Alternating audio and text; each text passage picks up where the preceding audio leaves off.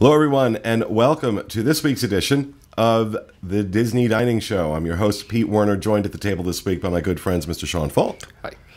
Charles Boda. Yo. Steve Porter. Hello. And the people we keep off camera because they have faces for radio, Rhino Clavin and Craig Williams in the production nook. All right, so first of all, assuming, Craig, this will go up Wednesday, right? Yeah, this goes up Wednesday. Want to apologize that we haven't had any episodes of this show in a couple weeks. Kind of got thrown off with illness and natural disasters and the end of the world in September. So, but we're going to make sure we're back on track now with this. So appreciate your patience. Now today we are going to talk about, give our review of the Garden Grill character breakfast at the Land Pavilion at Epcot. Now, over the last few years, I've made no secret of the fact this is not one of my favorite places. My experiences there thus far have been very negative. Food has not been good. Character interaction left a great deal to be desired. But when we recently did a poll of best character meals, this was pretty popular. I think it was number 4. Number 4. Yeah. So that kind of possessed me to say, okay, we need to go back and do this again and see, is it, something we missed? Maybe we had a one-off, because that happens. Sometimes you catch a restaurant in a bad day. Sometimes you catch a restaurant in a bad year. So before we go too far in, as always, we have a little vlog that we want to play for you from our breakfast. So here it is.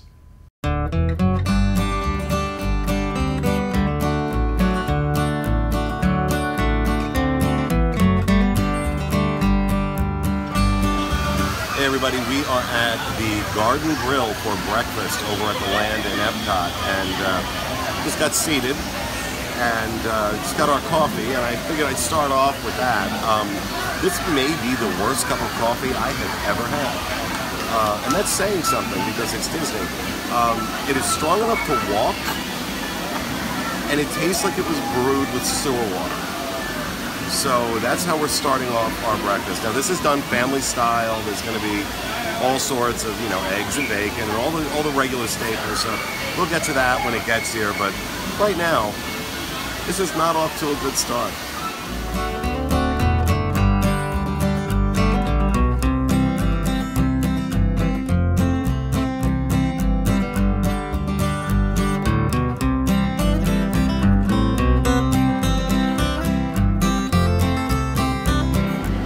Okay, so after we did our best and worst on character meals and stuff like that, and this was on the worst list. Plus, I haven't had great experiences here, so I kind of came in prepared to hate it, and the coffee didn't help. I got to be honest, it was good. Food we were served was hot, it was fresh, it's tasty. I mean, it's eggs and bacon and hash browns and Mickey waffles, so, no Michelin stars in the offing here. But this, what the hell is cinnamon roll? This massive, oh my God, that's incredible. It's delicious. So, I gotta say, a nice bowl of fruit. This was good. It was good. Okay, so this was my first time at Garden Grill, and I came in with pretty low expectations, just because I hadn't heard. I know Pete in the past had said that it wasn't very good, and a couple other people from the Disney said it wasn't their favorite. So I came in not expecting much, and don't get me wrong, it was breakfast food, but everything was delicious. The bacon was crispy. It was pre-made eggs, but they were good.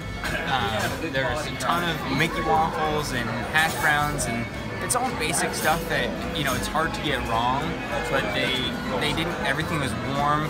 So is it the best food I've ever had? No, but it's really good breakfast food. You get a character dining experience. The theater, or not the theater, but the restaurant rotates. So there's fun little aspects that they include into the restaurant like that, and our service was great. So overall, I think this is a really good experience, and I would definitely come back. So this is my first character dining experience, and I was worried that it was going to be really, really awkward because you're eating and I never really know what to say to the characters or how to interact with them. Luckily, one thing I didn't think of is that they're totally used to that, so it wasn't like, it's very relaxed and casual, and it was not awkward for me.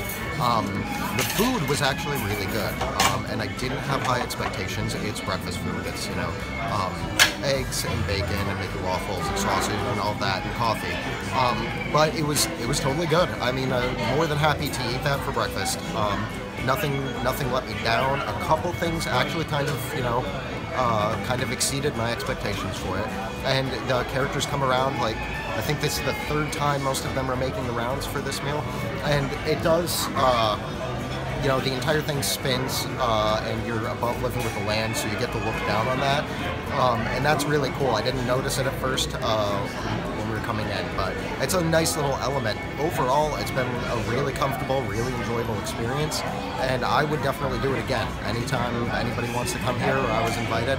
So it got high marks, and if all character dining is as relaxed and easy as this, and gets this quality, then I don't think I'll have the same problem with it that I expected. Okay, so let's talk about what we thought of this. I'm just going to say that I was completely surprised by how good it was. I was actually blown away. That, again, it's not that this is like, you know, there's no Michelin stars being This isn't awarded Chico. here. No. Nor is it Tusker House, which is, in my opinion, the best character breakfast on property, hands down, by a mile. But everything was fresh, everything was tasty. Mm-hmm.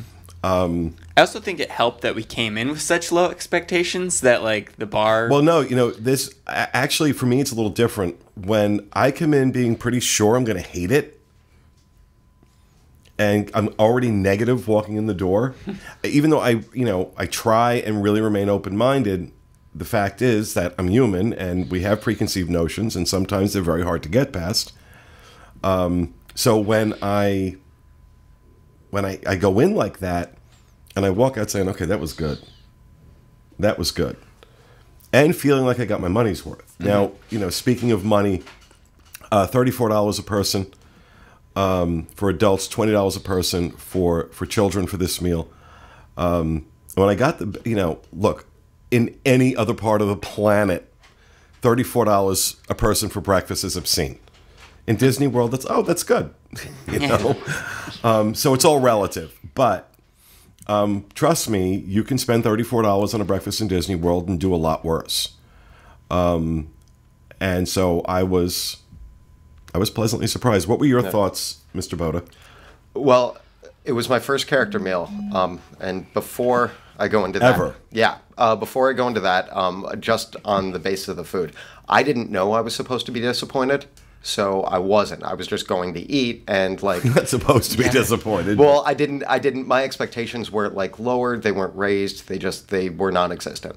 So I just went in expecting a breakfast, and I got, you know, like a pretty decent. Okay, somebody's phone is on. They need to turn it off. It is mine. Oh, it's yours. Yeah, I usually know to do that. I'm sorry, but I just went in expecting a regular breakfast, and we got seconds and thirds, I think, which says something for the food. We were going through. Like, we were 5 adults, by the way, doing this. I don't take advantage of a buffet or like an all-you-can. It's not a buffet, but an all-you-can-eat thing, just for the sake of making the most of my money. If I don't like something, I'm not getting seconds. Well, the food is served family style, so they bring out, you know, the big platter of food, and they'll just keep refilling it as much as you want it. So, we had it.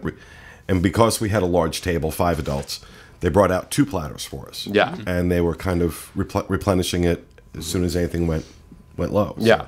But food style, with the exception of the coffee, which I don't think anybody was really wowed by, everything else, the eggs were great. They were not dry. They were nice and fluffy. They were kind of moist and everything. I think I probably ate 4 pounds of them.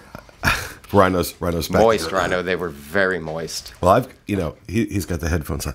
Rhino, they were moist. Sorry about that, everyone listening. That was just, Rhino hates that word. He hates moist. He hates damp. He hates any of those words. He hates them. So we like to kind of rib him with it. But as far as the character meal thing, I was kind of looking forward to this because I've never wanted to do one before, and I really wanted to see like what that met as far as my expectations were. And it was fun. I mean, like they're professionals. They know, like, for weird, awkward people like me who maybe aren't really into the character thing, like they don't like force themselves on you. They smile, they wave, they like do a little pantomime communication stuff. It's like, it's very easygoing. I was kind of nervous about like how awkward that whole character interaction was going to be, but I would definitely go there again if invited. I had a great experience there. I really enjoyed it. Should also mention the characters. Chip, Dale, Mickey, and Pluto are the characters. And I got to say, we were there for about, like, what, an hour and a half or so? Probably an hour. An hour, and... They made the rounds. Like 3 times. Yeah. Mm-hmm. They made the rounds. You have character meals where you're lucky if you get them once. And they were into it. They were really engaged. They were fun. They played around with us. Sometimes they see a table full of adults and it's like, okay, picture, goodbye. These guys were not like that. They were engaged. They were great. They did a great job. Not only were the characters great, but also the character attendant, I think, came over twice just to say, hi, have you guys seen the characters enough? We want to make sure you're okay. And I feel like that was a nice little thing to do too for guest service.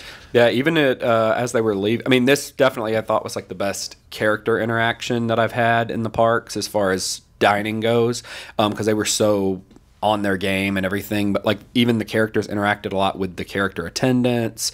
Yeah, I could even see them like off the side, like not by tables, like still in character doing stuff and everything. So I thought that was great. And I mean, just there was a lot to look at in that restaurant because it rotated as well. So I mean, it was very slowly rotating, but it was really cool to at least get to see a bits of living with the land below you and the house. And there was different scenes like the Grand Canyon and then like a forest scene and a jungle scene, like as you kind of went around. So. Right, yeah, because the restaurant rotates around the attraction. Right. Yeah, and I'm sure it was probably planned this way, but over the course of our meal, we rotated just about from start to finish the full way. So we gotten to see the entire looking down on living with the land. And then once we got into where we started, we were done, had settled up, and were ready to go ahead and hit the park. Now, for me, well, I thought all the food was very good, very fresh, hot. Service was excellent. The deal breaker for this was that sticky bun, that cinnamon roll sticky bun, that the massive thing they bring out. That thing was evil. That thing was evil. It was so good. Yeah, it was really good. And, you know, again, that's like, I think their signature thing. And somebody was telling me that they tried to take that off the menu not too long ago, and people went like insane. The staff went insane because they wanted it on there so much. The cast, yeah. And so, yeah, this is like, I guess, unique to this restaurant. And it, oh my Lord, it was so good. So I gotta say, I think, you know, what were your thoughts overall? I mean, just into the food and okay, I liked the aesthetic of the restaurant, and I thought the actual characters were like on their A game. The characters that we met, I feel like they're characters that you can meet in a lot of places in the park. Like Pluto's kind of everywhere, Chippendale's everywhere, compared to other character dining. So if you're picking between other ones, you know, you can go to Boardwalk Inn and meet like Rapunzel, Flynn Rider, Eric and the Little Mermaid kind of thing. So, you know, that's... If I were picking, I'd probably invest more in that if I want to meet characters. But overall, they did a great job with everything they were doing. And then the food, I mean, it's eggs, bacon, that kind of thing. So you kind of know what you're getting, at least, if that's your thing and you're a breakfast person. I'm not a huge breakfast eater. So, but I mean, the food was well made and everything. It was good. So I really liked it overall. It's not my first choice for a character dining, but... mostly because of what characters are there, but they did a great job at being the character they were. So, well, you know, I've mentioned it before that I think it sucks that a lot of times Disney, you know, parents have to choose between the characters their kids want to see and having a decent meal, right? And that they shouldn't have to. They should have a great meal and great character interaction, especially at those prices. This is one of those places, at least the meal that I just had lived up to that. You had a great breakfast. You had great character interaction at $34 an adult, $20 for children. So I thought that was really, really good. And so, yeah, I'll eat my words. At least where breakfast is concerned. Now, the last time I ate there before, it was, I believe, dinner, and that was atrocious. So I'll have to go back and do it for dinner and see if I feel the same way about that. But so overall, scale of 1 to 10, Charles, what do you give it? Well, I can't compare it to other character dining, but as far as breakfast for price and setting and everything like that, I don't know, maybe a 7. 7? Like that. Yeah, I'd say right around a 7 or yeah, I'll stick with a 7. 7.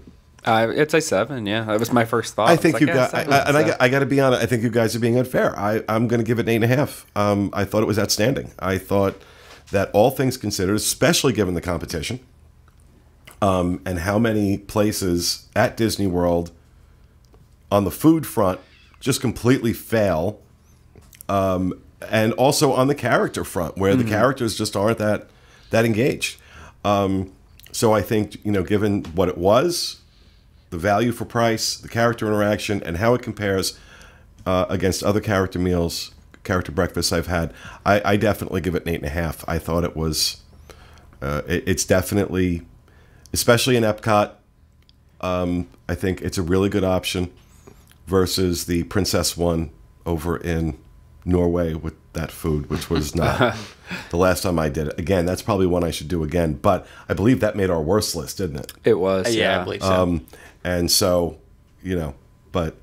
so Garden Grill for breakfast, character meal for breakfast. We give it thumbs up all around. So there you have it. That will do it for this episode of the Disney Dining Show. We hope you enjoyed it, and we'll be back with you again next time. Thanks for being with us, everyone.